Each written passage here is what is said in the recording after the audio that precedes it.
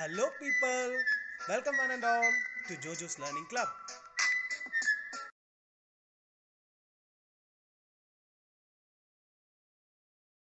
Hello guys, welcome back once again to my channel Jojo's Learning Club, and today I will be introducing you to a very interesting topic. So what is a sliding rule, or what is a slipstick, or what is a Rechnenshieber? Rechnenshieber is a German word for sliding rule. You can see that I have drawn a figure of what is a sliding rule. This looks like our standard ruler, right?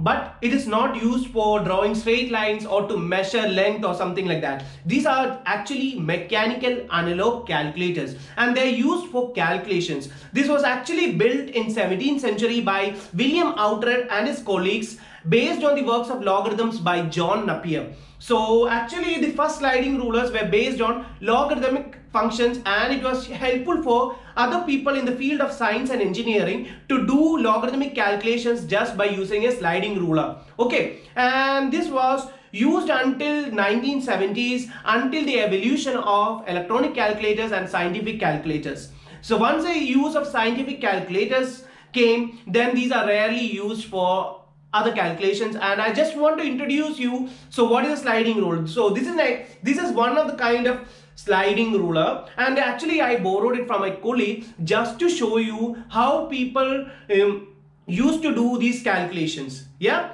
so this is a sliding ruler. You can see that in this sliding ruler there are different scales. I have drawn only two scales in it, and these are not exactly correct values. I just wanted to draw a figure and make you understand what is a sliding ruler. From this you can see that there are different scales going on, and these scales are used for different functions, and there are both sides of these sliding rulers are used. In one side there is written about 6 to 7 functions, and the other side is also used for another 6 to 7 functions too. Okay, and in general sliding rulers are not used for addition or subtraction, which are easy, right? They are generally used for multiplications and divisions, and also for other functions like logarithmic functions, how to take roots, squares, exponents, and logarithmic, and also some trigonometric functions. So this made their life very much easy. So, and I will show you an example on how to use these sliding rulers. Okay, you can see that in the picture they have a slider in between the scales. You can adjust this and take values accordingly. Also you can move this place according to the scale. There is a black line in this one. You can see that there is a black line, right? With this you can point accordingly to the position which you wanted to calculate, and you can get the values from it. For example, there is a x over here. So if you wanted to get the value of log x, you have to keep the value of x at position 10. Then you can calculate the value of what is a log 10. So if you adjust the position of 10 over here and calculate the upper value at log x, then you will get the value of what is a log x. Okay, or for example, if you keep the value of x at 2, then at the value of x square, just at the top of it you can see the value of what is x square. For example, if you keep at 2, then from the upper scale you can get the value of what is a 2 square, or for x cube again 2 cube. So similarly, this was the main function of it, as it worked as a mechanical analog calculator, and I will show you more on how to do some calculations. Okay, this is just an introductory video to make you understand how people used to do calculations before the evolution of these electronic calculators and scientific calculators. Yeah, so I'll show you an example also. First, let us take the x value. You can see that there are different values here, right? Log x, x cube, x square, 1 by x, x. If you keep the value of x at position, I'm going to show it log x, right? So I'm going to keep it at position 10. See, as I said, you have to take these values according to this black line which is over here. So this is like a slider. You can move it, and you can keep your position at position of x for x. Okay, when you keep at the position x, you can see that the upper scales also give you values of x. When at, for example, when you keep the value of x at 10, then to calculate the value of x square, you just have to look at this black line and go to the scale of x square. So 10, then the value of 10 square is 100.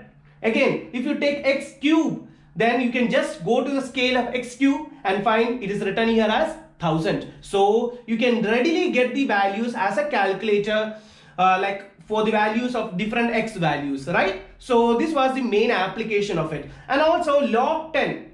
If you keep a 10, then you will get the values of log x. When you keep the, you can see that the scale value of log 10 is 1. See, this is what the example of it. And also you can do other functions like multiplication, division, and so on. For that, I'm going to shift the other part of the slider and I'm going to take sine, annex, and so on. Okay, I'm keeping it now. I want to get, let's say I want to find what is 12 times 5. When you wanted to get like do multiplication, you can see that in the scale of x, you can see that 1 listed in the above and also 1 in the down. So this main purpose is that you can move this slider and you can use like, see, keep the position of 1 in the top of the scales here, so that 1 and 2 comes as vertical positions. So now it is a 12 and you wanted to find what is 12 times 5. 12 times 5. You can see that you keep it at 5 position. Exactly, if you keep it this exact position to get the accurate values. Yeah, so 1 and 2 should be placed exactly each one each other. Okay, so now it is exactly at position. 1 is at the top and 2 is at the down place, right? And now move your scale and you want to find 12 times 5. You can see that it comes exactly across 6.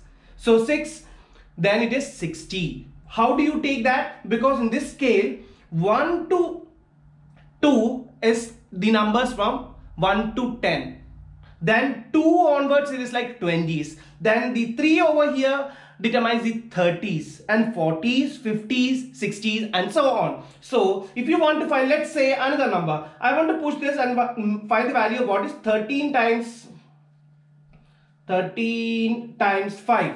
13 times 5, you can see that the down scale is 6, right? And the upper scale is 5. So from that you can make the approximation that it is 65. And this is how you do multiplications in sliding ruler. Okay, so I just wanted to show you what is a sliding ruler. So that's all for today's video, and I will come with the next video on another some interesting topics. Okay, let's see you over there, and bye bye.